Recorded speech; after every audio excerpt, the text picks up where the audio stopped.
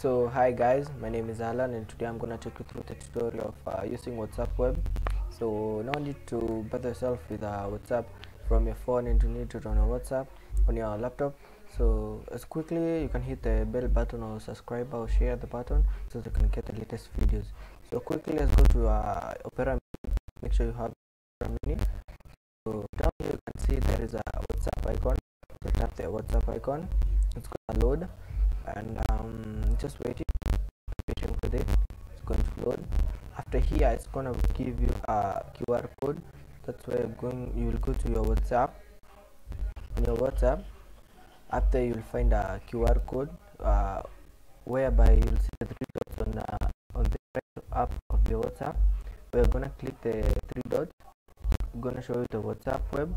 Then it will going to ask you to scan the QR code that is on your computer.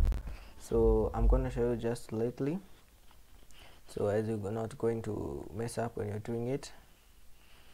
So make sure you're having your WhatsApp on your phone and already verified with your number, the one that you're going to use. So shortly I'm gonna show you how it's going to be done. Just a minute.